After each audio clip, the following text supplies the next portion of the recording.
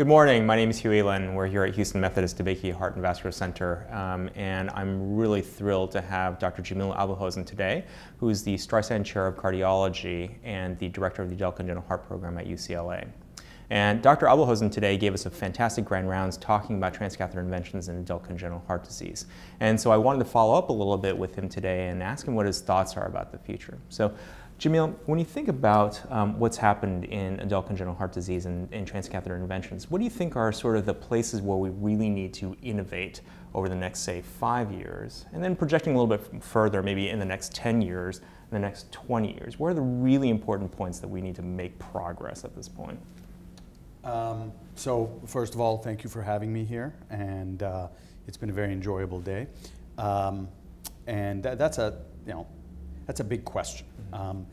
Let's start with the 5 years. I think in the next 5 years, there are a few areas that we can focus on that'll push the field forward quite a bit. One of the areas is what we spoke about in the Grand Rounds talk, which is the use of self-expanding stent or valve platforms in order to address native right ventricular outflow tract lesions, patients with severe pulmonary regurgitation, mostly those with tetralogy of Fallot, which are close to 80% of all patients with RVOT problems in ACHD. So that is an area of, at this point, unmet need, and there are a number of valve platforms and RVOT reducer platforms in clinical trials. My hope is that within the 5 years, those clinical trials will be completed and we will have FDA approval for the use of these devices. And that, I think, is the short-term goal when it comes to some of the interventional work that we're doing. I think there are other areas that we need to focus on with longer-term goals. One is the treatment of patients with single ventricle physiology. Fontan patients. What's the problem there? Well, the problem is you have one ventricle, maybe a second hypoplastic ventricle or true single ventricle, but the reality of it is the essential problem with those patients is that they do not have a pump to the lungs. And right now, with the currently available ventricular assist device technology, everything that we have has external power sources, has not truly been tested in the single ventricle circulation, in the Fontan circulation, specifically as a right heart support kind of pump over any duration of time. The animal studies and some of the human case reports show promise. But what we need to do in that sphere is we need to miniaturize the ventricular assist devices, and we need to have an internal power source.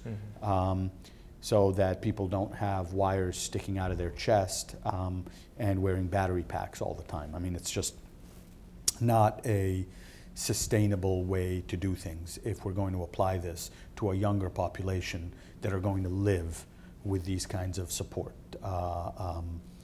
devices. So I think miniaturized assist devices, internal power source applied to the Fontan population has to come at some point.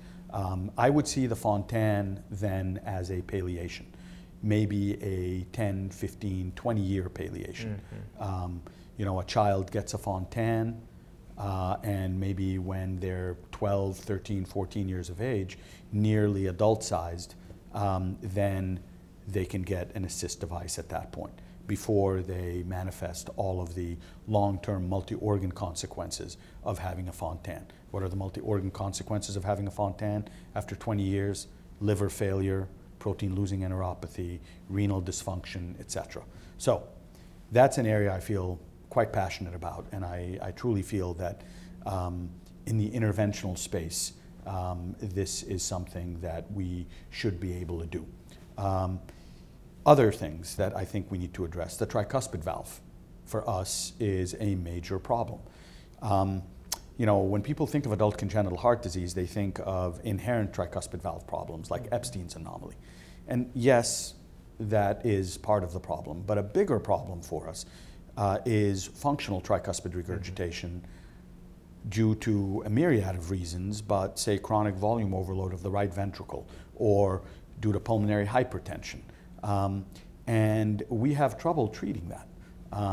We can try to apply some of the clip technologies like the Mitra clip to the tricuspid position, and there's variable success there. But in reality, if you have an annulus this big and tricuspid valve leaflets that are barely touching or not touching at all, to just try to pin the leaflets together seems to me to not be a great solution. I think you need an annuloplasty as well. Mm-hmm. So figuring out how to do trans-catheter annuloplasties is going to be really key. And again, there is early research into this, some clinical trials taking place, one into the trial line device, for example, and we'll see what comes of that. But I think that's going to be really important. Non-surgical means of treating progressive tricuspid regurgitation.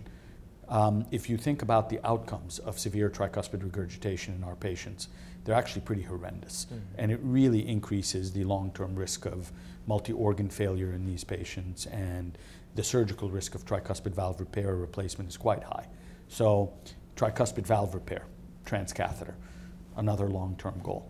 And I think the third long-term goal in my mind is finding means of developing stents that are going to be bioabsorbable, that are not, going to continue to be a non-compliant scaffold. Stenting coarctations of the aorta. We do it all the time, and we pat ourselves on the back after we do it because we think we've resolved a gradient under anesthesia while the patient's asleep, and we have. But invariably, when that patient wakes up and you check a Doppler echo, especially if you have them exercise, you're going to get a high gradient through the area that you stented. There's nothing wrong with your stent. It's just a stiff metallic tube in a vessel that is supposed to be compliant and have a certain amount of deformation in systole and diastole. And so absorbable stent platforms will hopefully allow for that, allow us to scaffold early on, open up the aorta, and then over time get absorbed into the wall of the aorta and allow the aorta to be pulsatile throughout. That has not come to fruition yet. And there's been a lot of work over the last 10 years in the area of absorbable stents. We saw what happened in the coronary realm with that. So sometimes the promise of a technology is not the same as reality, but it doesn't mean that the baby needs to be thrown out with the bathwater. I think there is a place for this technology, and I think specifically in ACHD patients with pulmonary artery stenoses, with coarctations of the aorta, with venous baffle stenoses, these kinds of absorbable stent platforms are going to be absolutely key. So I think those three major areas for me are areas where we need incremental growth, we need some serious research to be done. And if I had to rank out of those three, which one I feel is the #1 priority in my mind, it's finding ways to help the failing Fontan. Because that population has terrible long-term outcomes. Our Fontan patients, by the time they're hitting 40, 45 years of age, many of them are just falling off a cliff. And we're now doing a lot more, not just heart transplants, but heart and liver transplants, heart-lung transplants. We're even considering a patient now at my institution for heart, liver, kidney transplant in a Fontan patient. This is not, I don't think, a sustainable way to treat this population. So I would put that as my #1. Fantastic. Well, thank you so much for your really fantastic insights, both this morning as well as just now. We hope that we'll have Dr. Jamil Aboulhosn back here in the future again to teach for us here at the Houston Methodist DeBakey Heart and Vascular Institute. Thank you. Thank you. Thank you.